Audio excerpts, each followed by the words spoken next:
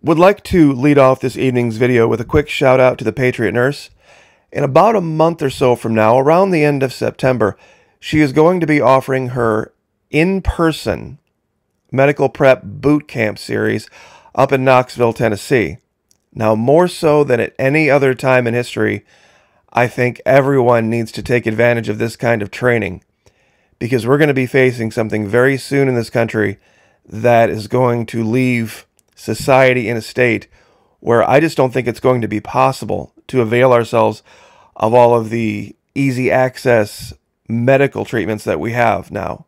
And even so, what's out there now, and you can listen to her talk about this more at length at her channel, medical treatments have changed.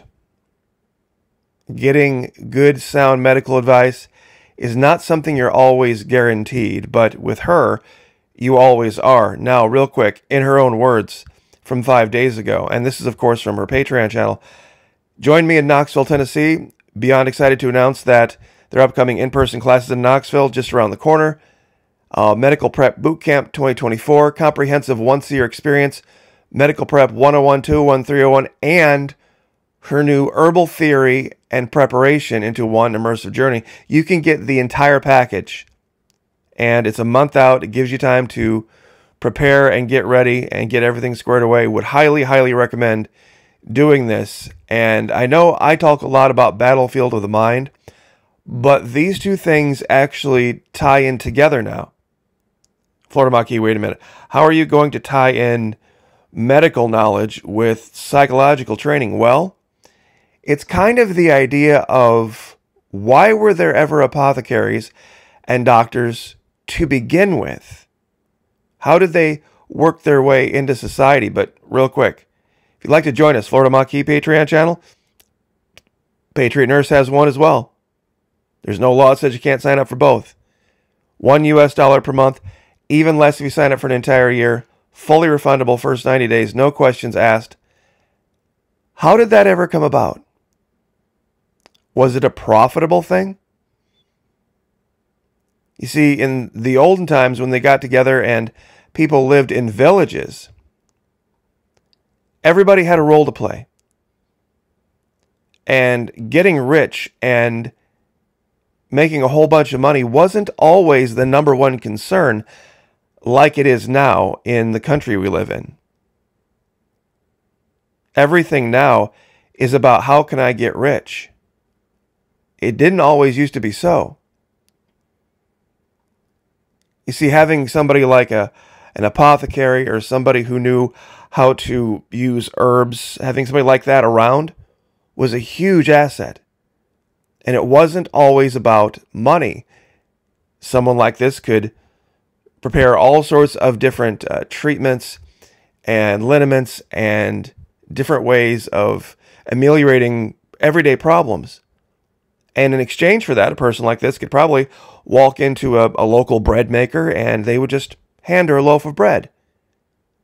No money needed to be exchanged. Probably could walk into a cobbler and say, hey, you know, these shoes are getting kind of worn out. Can you do something for me? And absolutely. And in exchange, people would go to her and there would be this, I guess the proper word for this would, I guess, be bartering, without actually always an exchange that was equal. Like a pair of shoes takes a long time to take, but, you know, if you have a toothache, is it worth a pair of shoes?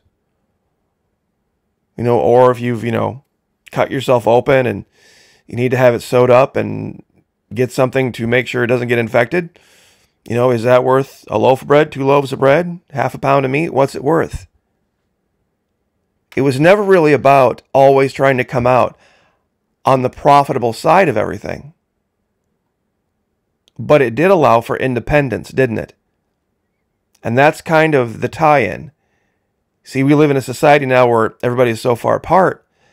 Something like a Patreon is really a digital village. There are people that bring everything to the table, and there's an exchange of value. And believe me, having in-person classes with the Patriot Nurse And learning this directly from her is going to be something that you'll take that away and you'll have a value for that the rest of your life. And it could save you 10, 20, 30 times the cost of it. And believe me, now it might actually be more about just having the availability for it and not even be about the money. She told a story on one of her videos a long time ago that really stuck with me, and I've talked about it before, because right now there's a big discussion talking about price controls and talking about how is Trump going to fix the economy, how is Kamala going to fix the economy. She told this story, and she was talking to her grandfather about a time long, long ago when people took care of each other when there was no profit motive in it. He talked about going out and picking tomatoes, picking blackberries, eggs, kerosene, and the only money was this little $8 a month pension that came in. And that was just used for, exchange purposes. That was the whole purpose of currency. It wasn't about wealth. It was just for ease of exchange. You see, we think of a medieval village, and we think of a picture in our mind like this, very peaceful and tranquil. But there were also other kinds of villages, or maybe even the other side of the same village. And they used gold and they used currencies to trade in other things. And that's kind of what's being confused today between the free market and the black market. If I showed you a pile of gold like this, a lot of people are like, wow, that's great. How do you know every one of these pieces of gold is real? Great way to make a profit is to mix in a bunch of fakes with a few real pieces, isn't it? Caveat emptor. Capitalism versus socialism, because believe it or not, the ideas behind having an apothecary and a baker and a cobbler and a blacksmith and all of them exchanging goods and services amongst themselves as needed was more socialist than anything else. It definitely wasn't capitalist because in many cases no money was being exchanged. But Florida Monkey, don't you know price controls don't work? It's all about how you couch the term. We have them in this country right now. We have a great many price controls that are already in place. Wait, Florida Monkey, there are no price controls. We live in a free market. There are all sorts of price controls. See, what we knew and we have forgotten back in World War II is that you have to do two things at once. You have to have price ceilings and price floors, and you have to get rid of black markets. You have to have ration stamps. Babe, are you talking like food stamps, Monkey? Food stamps, what we know to be food stamps now, are not what they used to be. Food stamps weren't worth anything in the sense of a currency. You had to have the ability to pay for something that had a price control on it by having both the money and having a ration stamp for it. But how does that fix anything, Monkey? Well, if you can't buy something, regardless of how much money you have, if you don't have a stamp for it, that gets rid of the people who would run everything out that everybody needs. That's the big problem with price controls only. If you put price controls only on things without the idea of the ration stamp, then yes, you'll have all sorts of problems. Things will get run out and there'll be runs on things and there'll be empty shelves. That I agree with, without the ration part of it. You see, we knew this. We knew this a long time ago, and we forgot about it, and it's actually part of the story that you'll hear the Patriot Nurse tell when she is talking to her grandfather, who has now, God rest his soul, passed on. He talked about having a shoe stamp issued by the government Now, that stamp by itself wouldn't buy a pair of shoes. You had to have the money to pay for the shoes. But the cost of the shoes, the price of it, there was a ceiling. And if you had your stamp and you had the money, you could go get that pair of shoes for that price. Well, apparently, if I remember the story correctly, the Patriot Nurse's grandfather's uncle sold his shoe stamp on the black market for money because apparently there wasn't a need. I'm not exactly sure what the motivation was.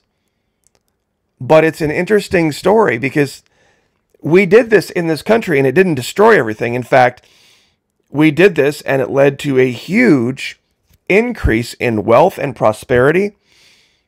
And everybody did very, very well. This is a real United States of America Office of Price Administration, a War Price and Rationing Board. It showed the most you could charge for, any one particular thing. Now, you can't do this for everything, but you can do it for basic needs. Florida Monkey, you said we already had it, though. We already have it. We do. They're called price gouging laws. This is Ken Paxton, Attorney General of Texas. How to spot and report price gouging. He's got his whole page dedicated to it. In Florida, it's a huge deal down here. Because it goes out, well, Florida Monkey, aren't you talking about during hurricanes? Aren't you talking about like when there's an emergency? Well, starving people in homeless camps, thousands and thousands, tens of thousands, hundreds of thousands. Is that not an emergency? Shouldn't we be doing something about that? And I think it's strange. And tell me if I'm wrong here. Why do we have the ability to intervene in Big Pharma when we perceive that they're charging way too much for something that is allegedly needed by the public? What was that guy's name? Sam Bankman? Bankman-Fried? He was the crypto guy. There was another guy who figured out a way to charge a ton of money for a certain drug, and he went to jail for it. I'm trying to remember the guy's name. But we intervene all the time, government-wise, in the free market when it comes to Big Pharma. And has it caused a collapse in the pharmaceutical industry? See, here's the crux of how things are going to come down at the grocery store. Things are going to come down at the grocery store when there's no longer a profit motive in keeping things high. You see, you ask a child, what's the mission of a grocery store? A child would say, well, to make sure people have groceries. But what do we know as adults? The mission of the grocery store is only to provide groceries in as much as it makes the grocery store owner rich. Because if it comes down to him being rich or you having what you need, if he can't get rich off you doing it, shopping at his store, he'll close the store. That's capitalism. That's how that works. And believe it or not, it's actually illegal in many places to sell things below cost. All over the place, this is the case. Why is it illegal to sell gasoline too cheap? You can't undercut, sell below cost to drive your competition out of business and then jack up the price later to recover the cost. But wait, isn't that how business works, Mucky? I thought we lived in a free market. Nope. You live in a socialist country that has just kind of forgotten some of the lessons of the past. For example, and I think this is a great illustrator when it comes to a big thing that people are worried about, the cost of groceries. Built into the price of every bag of groceries is the taxes that the grocery store owner has to pay. He has to allow for that in his markup. So who controls taxes? The government does. So indirectly, the government is in control of what that grocery store owner charges. If they raise taxes on the grocery store, your price goes up. But the funny part is, if they lower the taxes on the grocery store, it's very unlikely that you're going to see a break in the price. And this is probably the reason Kamala Harris is going to win. Because people are going to figure this out. Florida Mucky. It is really, truly the price of energy that has caused the price of everything else to go up. Because the price of gasoline and transportation costs are tied to everything. That's true. But you can't control the drilling, shipping, storing, refining, buying, selling, trading, and taxing of oil, and then say you don't control oil prices, which the U.S. government does. But what about Venezuela, Monkey? What about Venezuela? Here's a picture from Reuters. It's supposed to be a picture that shows looting. That there was a truck that showed up and they had groceries and everybody ran in there and it was mayhem. And as you can see, everything's on the floor. But if you look closely at the picture, and I'll give you a minute to screenshot it, you'll notice that some of the shelves are still stocked perfectly neatly, all faced forward, all full front to back. And there's only certain areas where a few things have been tossed onto the floor, a few bags opened and emptied all over the place. And it's all dark, and the lights are off.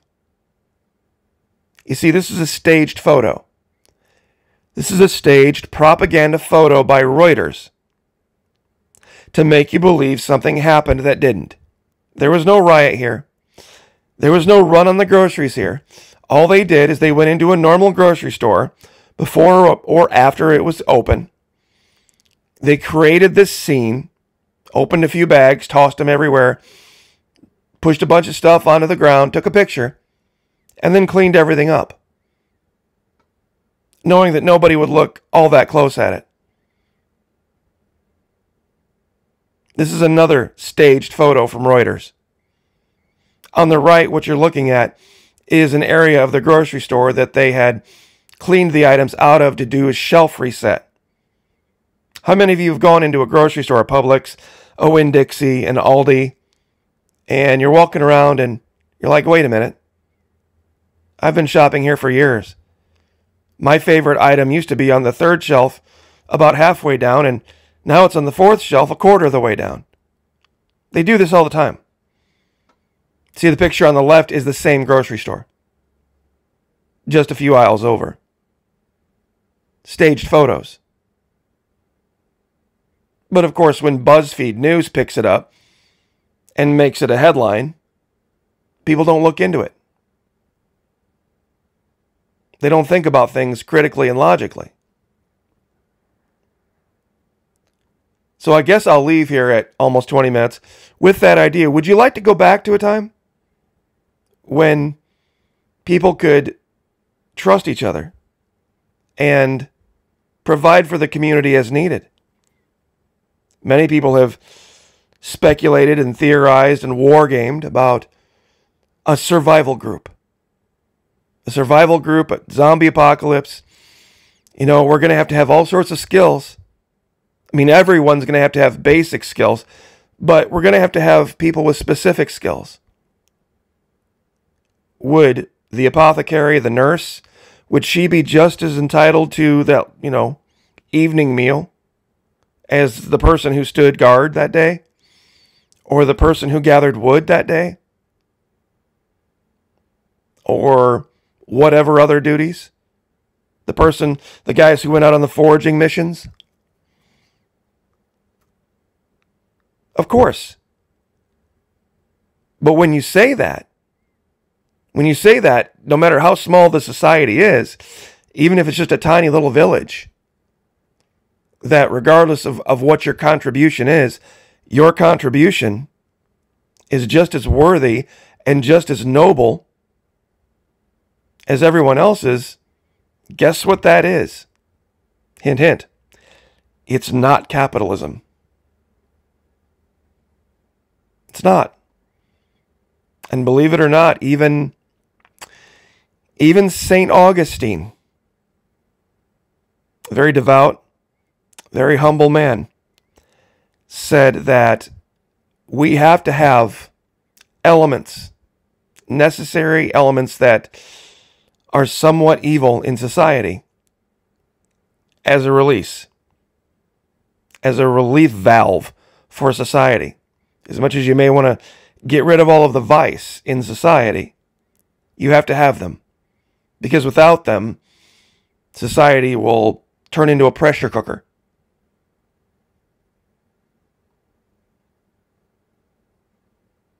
Think about this clearly for just a minute. How would you know? I mean, unless you're an expert in metallurgy, if someone gave you a giant pile of random stacks of things that looked like gold, how would you know? See, back then, there were no government certificates, were there? A lot of people say, gold has never been worth zero. Gold is the way to go. Silver is the way to go. The only reason you believe in gold and silver now is because of government certified labels and certificates on the gold. So what is your faith really in? The gold or the government? Make you think, won't it? It'll make you think, won't it? Capitalism versus socialism. The digital village that we all live in, where everyone is worthy. Love to have you. I'm sure she would definitely love the support. Definitely, if you have the ability, you've got a month. It's the end of September. Get signed up. Take the trip up to Knoxville. It'll definitely be worth it. Battlefield of the Mind, $1 US. That's it. $1 a month. And it's refundable. First 90 days, no questions asked. God bless. Pray for each other. Pray for me. I'll pray for you. Lift each other up. Like, share, subscribe, and I'll see you guys next time.